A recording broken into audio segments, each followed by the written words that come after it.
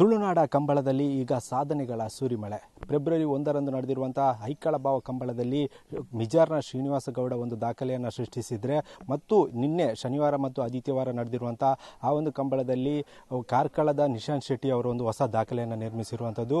ಸ್ವತಃ ಆ ಒಂದು ಮಾತನಾಡಲಿಕ್ಕೆ, ಆ ದಾಖಲೆ ಬಗ್ಗೆ ಮಾತನಾಡಲಿಕ್ಕೆ ಸ್ವತಃ ನಿಶಾಂತ್ ಶೆಟ್ಟಿ ಅವರು ನಮ್ಮ ಜೊತೆ ಇದ್ದಾರೆ. ಸರ್, ಯಾವ ರೀತಿಯಾದ ಒಂದು ಖುಷಿ ಆಗ್ತಾ ಉಂಟು ಅಂತ ಈ ಒಂದು ದಾಖಲೆ ಬಗ್ಗೆ? ತುಂಬ ಖುಷಿ ಆಗ್ತಾ ಉಂಟು. ಶ್ರೀನಿವಾಸ ಗೌಡರಿಗೆ ಒಂದು ಅಭಿನಂದನೆ. ಅವರ ಇದರಿಂದ ನಮಗೆ ಇದು ಸಿಕ್ಕಿದೆ, ಮಾತಾಡುವಂಥ ಅವಕಾಶ ಸಿಕ್ಕಿದೆ. ಅವರಿಗೆ ಮೊದಲು ಧನ್ಯವಾದ. ಮತ್ತು ಖುಷಿ ಆಗ್ತದೆ ತುಂಬ. ನಾವು ಓಡೋದಕ್ಕಿಂತ ಅದು ಕೋಣದ್ದು ಸಾಧನ ಅಂತ ಹೇಳ್ಬೋದು. ಯಾಕೆಂದರೆ ಕೋಣ ಓಡಿದ್ರಿಂದ ನಾವು ಓಡಿದ್ದೇವೆ. ಕೋಣದಿಂದ ಮುಂಚೆ ಓಡಲಿಕ್ಕೆ ಆಗೋದಿಲ್ಲ. ಕೋಣದ ಹಿಂದೆ ಓಡ್ತೇವೆ ಅಷ್ಟೇ. ಕೋಣ ಓಡಿದ್ರಿಂದ ನಾವು ಓಡೋದಷ್ಟೇ. ನೀವು ಎಷ್ಟು ವರ್ಷದಿಂದ ಈ ಒಂದು ಕಂಬಳ ಕ್ರೀಡಾಕೂಟದಲ್ಲಿ ಇದ್ದೀರಿ, ಮತ್ತು ಯಾವ ಒಂದು ತರಬೇತಿ ಅಕಾಡೆಮಿಯಲ್ಲಿ ನೀವು ತರಬೇತಿಯನ್ನು ಪಡೆದಿದ್ದೀರಾ ಅಂತ? ನಾನೊಂದು 6 ವರ್ಷ ಆಯಿತು.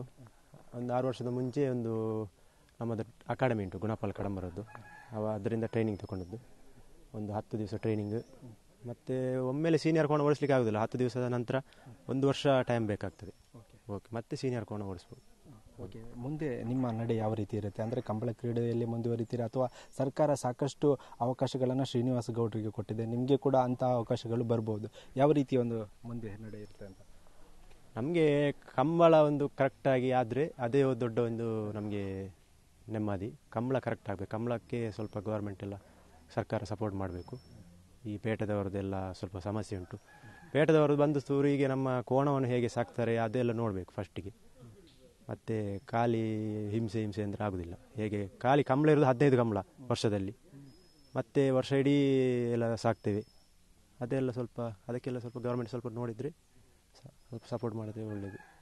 ಮತ್ತೇನು ಹೆಚ್ಚು ಏನು ಗೌರ್ಮೆಂಟಿಂದ ಇದು ನಾವು ಕೇಳೋದಿಲ್ಲ. ಕಂಬಳವನ್ನು ಒಂದು ಸ್ವಲ್ಪ ಉಳಿಸಲಿ, ಅದೇ ದೊಡ್ಡ ನಮಗೆ ನೆಮ್ಮದಿ ಅಂತ. ಓಕೆ, ನೀವು ಕಂಬಳ ಕ್ರೀಡೆ ಒಂದು 3-4 ತಿಂಗಳು ಇರುವಂಥದ್ದು. ಮುಂದೆ ಬಾಕಿ ಉಳಿದ ದಿನಗಳಲ್ಲಿ ಯಾವ ರೀತಿ ಮಾಡ್ತೀರಿ ಕೆಲಸ? ಅಂದರೆ ನಮ್ಮದು ಕೃಷಿ ಕೆಲಸ ಜಾಸ್ತಿ, ಮತ್ತು ಜಾಸ್ತಿ ಏನು ಕೆಲಸ ಮಾಡಲಿಕ್ಕೆ ಆಗೋದಿಲ್ಲ. ಫಿಟ್ನೆಸ್ ಸ್ವಲ್ಪ ನೋಡಬೇಕಾಗ್ತದೆ. ಕೃಷಿದು ಕೆಲಸ ಮಾಡ್ಬೋದು, ಮತ್ತು ಜಾಸ್ತಿ ತಿರುಗೋದು, ಫುಡ್ ಎಲ್ಲ ಕರೆಕ್ಟ್ ಮಾಡಬೇಕು. ಒಟ್ಟಾರೆ ತಿನ್ನೋದೆಲ್ಲ ಆಗೋದಿಲ್ಲ. ಡ್ರಿಂಕ್ಸ್ ಎಲ್ಲ ಮಾಡಬಾರ್ದು, ಅದೆಲ್ಲ ಮಾಡಬಾರ್ದು ಅಷ್ಟು. ಮುಂದೆ ಯಾವ ರೀತಿಯ ಹೊಸ ಒಂದು ದಾಖಲೆಯನ್ನು ನಿರ್ಮಿಸುವ ಒಂದು ಕೆಲಸ ಮಾಡ್ತೀರಾ, ಅಥವಾ ಇನ್ನೂ ಯಾವುದು ಕಂಬಳದಲ್ಲಿ ಮುಂದುವರೆ ಕೆಲಸ ಮಾಡ್ತೀರಾ ಅಂತ? ದಾಖಲೆ ಅದು ಆಗ್ತಾ ಇರ್ತದೆ, ನಾವು ಇನ್ನೂ ಸಹ ಆಗ್ತಾ ಇರ್ತದೆ. ಇನ್ನೂ ಒಳ್ಳೆ ದಾಖಲೆ ಬರ್ತದೆ. ಮೊದಲು ಸಹ ಆಗಿದೆ. ಮೊದಲಿನವರು ನಮಗಿಂತ ಒಳ್ಳೆ ದಾಖಲೆ ಮಾಡಿದ್ದಾರೆ.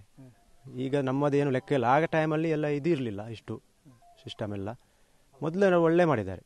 ಆವಾಗ ಎಲ್ಲ ಸಪೋರ್ಟ್ ಎಲ್ಲ ಅವರಿಗಿಲ್ಲ, ಈ ಟೆಕ್ನಾಲಜಿ ಇರಲಿಲ್ಲ ಅಷ್ಟು. ಈಗ ಸ್ವಲ್ಪ ಇದು ಉಂಟು. ದಾಖಲೆ ಇನ್ನೂ ಸಹ ಮಾಡ್ತೇವೆ. ಅದು ಕೋಣ ಓಡ್ತೇವೆ, ಅಷ್ಟು ಓಡಿದರೆ ದಾಖಲೆ ಖಂಡಿತ ಆಗ್ತದೆ. ಇದಿಷ್ಟು ಹೊಸ ದಾಖಲೆಯನ್ನು ನಿರ್ಮಿಸಿರುವಂಥ ಕಾರ್ಕಳದ ನಿಶಾಂತ್ ಶೆಟ್ಟಿ ಅವರ ಮಾತು. ಮುಂದೆ ಅವಕಾಶ ಸಿಕ್ಕರೆ ಮುಂದಿನ ದಿನಗಳಲ್ಲಿ ಟ್ರ್ಯಾಕ್ನಲ್ಲಿ ಓಡುವಂಥ ಕೆಲಸವನ್ನು ನಾನು ಮಾಡ್ತೇನೆ, ಮತ್ತು ಕಂಬಳವನ್ನು ಒಂದು ಸಪೋರ್ಟ್ ಮಾಡೋ ಕೆಲಸವನ್ನು ಸರ್ಕಾರ ಮಾಡಬೇಕೆಂಬುದು ಕೂಡ ಹೊಸ ದಾಖಲೆಯನ್ನು ಸೃಷ್ಟಿಸಿದಂಥ ನಿಶಾಂತ್ ಶೆಟ್ಟಿ ಅವರ ಮಾತು. ವಿಡಿಯೋ ಜರ್ನಲಿಸ್ಟ್ ಮಿಥುನ್ ಜೊತೆ ಪ್ರಜ್ವಲ್, TV5 ಮಂಗಳೂರು.